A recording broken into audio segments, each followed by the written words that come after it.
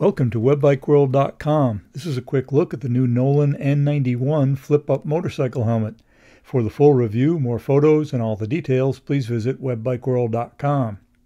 This is the third new helmet being released by Nolan in both Europe and the USA for 2014. The N91 flip-up is an evolution of the popular Nolan N90, which we reviewed on WebBikeWorld in 2010 and which proved to be a very popular helmet. The N91 is the latest in a long line of Nolan flip-up motorcycle helmets, going back to the N100 and beyond.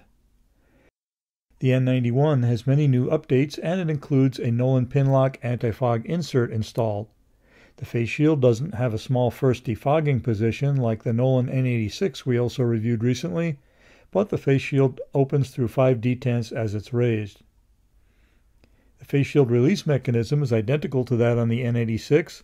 It's very easy to use. Simply raise the face shield, press a button on the side, and that's all it takes, which makes for easy shield swaps if desired. There's a lever on the side to lock the rotating flip-up visor in the raised position, which is a nice feature. The slider for the internal sun visor is handy also. It works on a friction system with what feels like a small spring in the mix.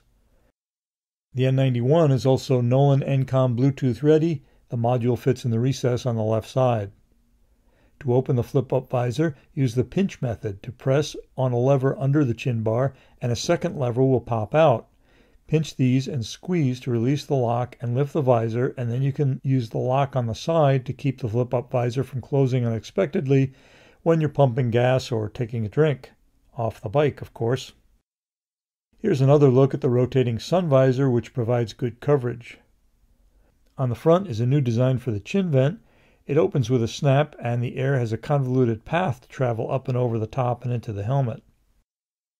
The top vent has a new single slider that's easy to find, and it opens a cover in front to allow the air to enter the helmet. This replaces the dual top venting system on the N90. The exhaust vent in the rear is now larger and nicely integrated into the modern-looking style of the N91. Inside is the micro-lock chin strap, and the helmet has a comfortable liner. Here's a closer look at the liner after opening the rotating flip-up visor. The visor also has a built-in chin curtain, which is a nice feature not always found on flip-up helmets. And the liner has a couple of swatches of reflective fabric also. So that's a quick look at some of the features of the new Nolan N91 flip-up motorcycle helmet. For the full review, more photos, and all the details, and the internal shape and fit discussion, please visit webbikeworld.com. Thanks for watching.